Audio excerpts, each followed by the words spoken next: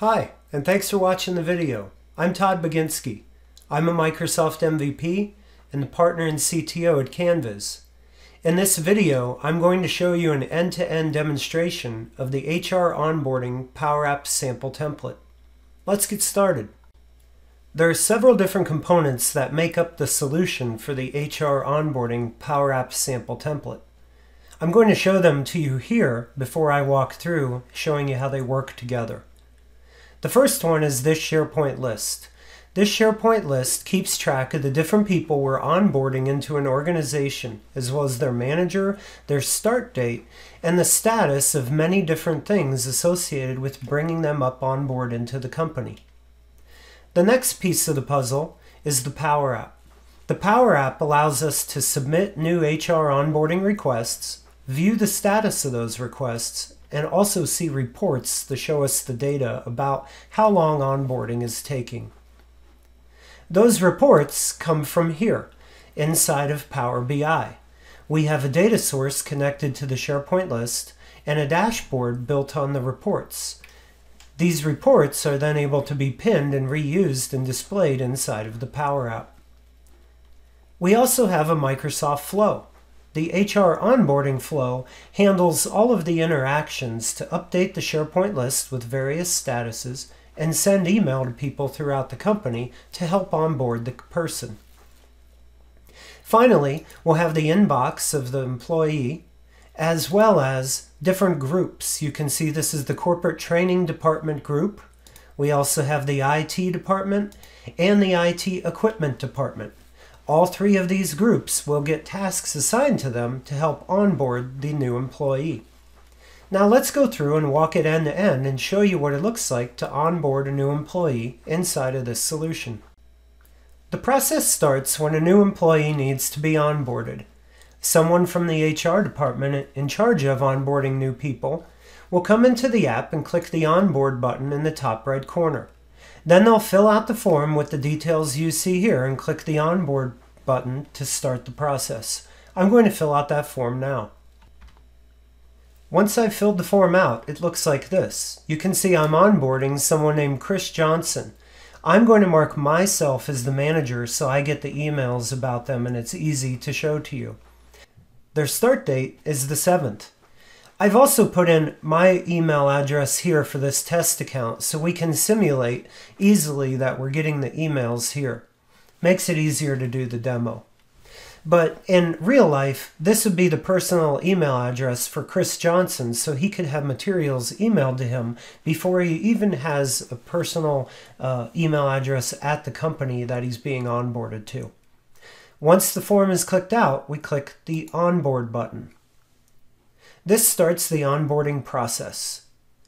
The flow is now kicking up and sending emails to various people.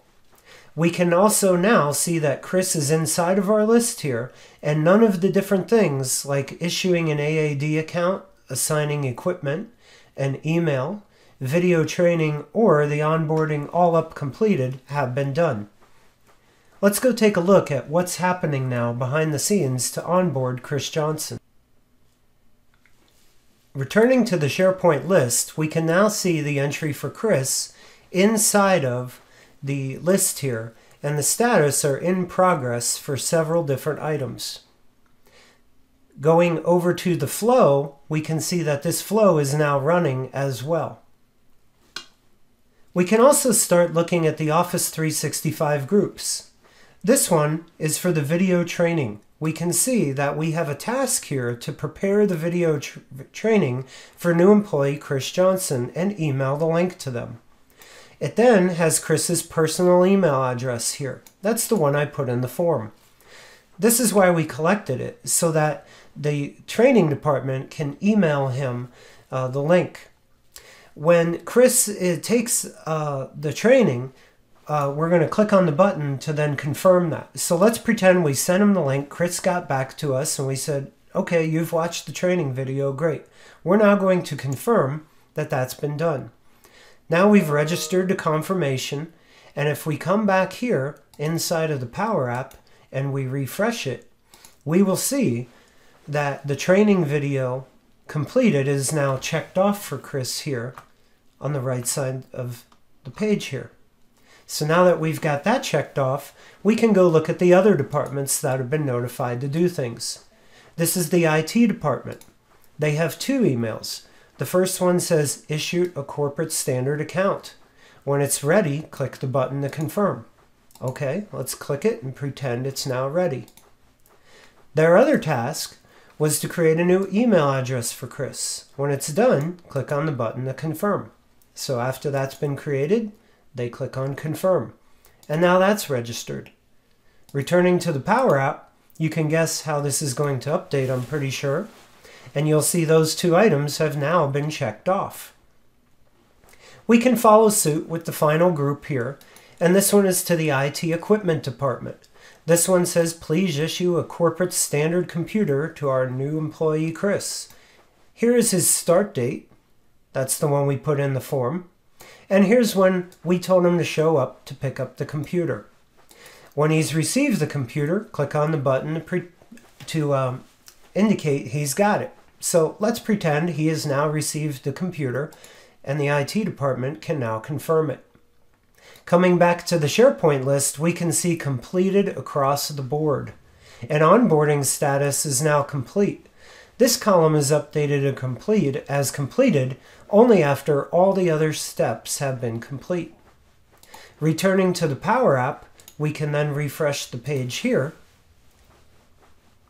And now we can see that across the board, Chris's onboarding has been completed.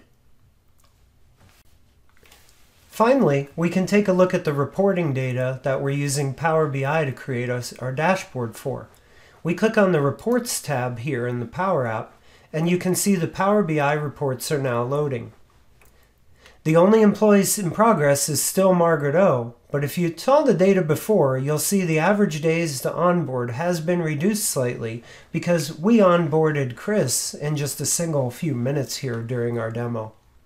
If you have more than 1 employee in progress, depending how far they have progressed, you will see the bars appear here, and you will have 1 line for each employee currently in progress. This concludes our demo of the HR Onboarding PowerApps sample template. I hope this solution comes in handy for you as you replace similar solutions you may have built on previous technologies such as on-premises Microsoft SharePoint, SharePoint Workflows, and InfoPath forms. Thanks for watching the video. I'll see you next time.